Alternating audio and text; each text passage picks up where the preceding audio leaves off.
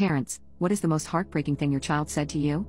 After my daughter died, I discovered her secret diary. The day that it happened was like any other.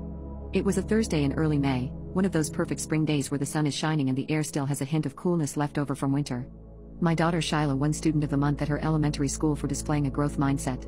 She was so proud when she came home from school that day, waving her certificate in the air and begging me to put it on the fridge. That was the last day I would see her alive. I remember I wasn't there to pick her up from school because I had to work. I worked as a barista at the local Starbucks and normally I loved my job, but that day was just exhausting. We were understaffed and the afternoon rush seemed to go on forever. All I wanted to do was go home, pour a big glass of wine, and relax. When I finally walked in the door after my shift ended, the house was quiet. Too quiet for an almost 7-year-old. I found Shiloh curled up on the couch with her favorite book. She jumped up when she saw me, so excited to tell me about her day. I listened and exclaimed over her certificate as I heated up leftovers for our dinner. After we ate, I tucked her in with extra snuggles and kisses. She was such an affectionate little girl. As I turned out the light, she said in her sweet voice, "Mommy, I want to die and go to heaven." My heart clenched, but she had been saying things like that for months. She was very spiritually inclined for a young child and talked often about God, heaven, and angels. I decided we needed to have another discussion about it. "Baby girl, you are way too young for that. You'll get to go someday, but you still have your whole life ahead of you here. Plus, I need you. I love you so much I couldn't go on without you." She just gave me her dimpled smile and rolled over to go to sleep. If I had known those would be the last words I ever said to her. After tidying up the kitchen, I poured that glass of wine I'd been dreaming of all afternoon and called my best friend. We got caught up in each other's lives while Shiloh slept peacefully down the hall. An hour later, I heard a heavy thud come from her room.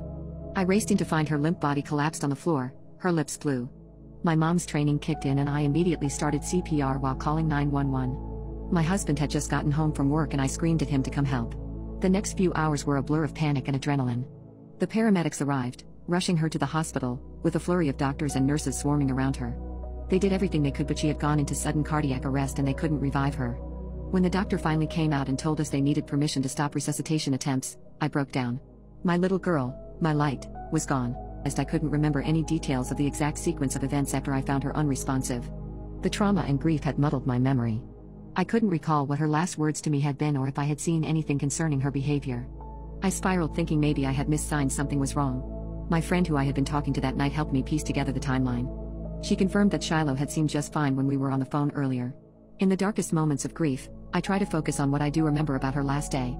Her infectious excitement over the certificate, how we snuggled as I read her favorite bedtime story, her little voice saying matter-of-factly that she wanted to die and be in heaven.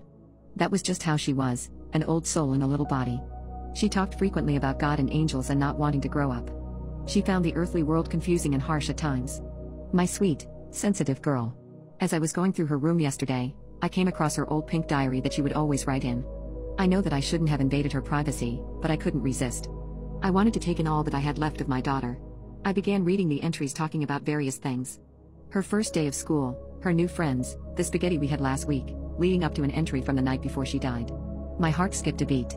I believe she would be comfortable with sharing this paragraph, so this is what she wrote. "I think about death sometimes. Not a super amount, but a little bit. My family will miss me, I think. I think it's okay to miss someone, but not too much. Then it makes you sad. Moving on is good. Life is easy when you accept what happens to you." That was all. Just a paragraph. I was wiping my tears before they reached the paper. I was baffled that a girl her age was even capable of thinking of something so complex. I couldn't believe it. I take that entry as her final words to me. I feel that she knew I was going to read that. It brought me closure. It's been 2 years since she passed, and I have taken her advice. As much as I still miss my Shiloh, I've learned to accept what I cannot control. I'll never stop missing her or fully understand why she was taken from us so soon. But I find peace knowing her pure spirit is at rest in a better place.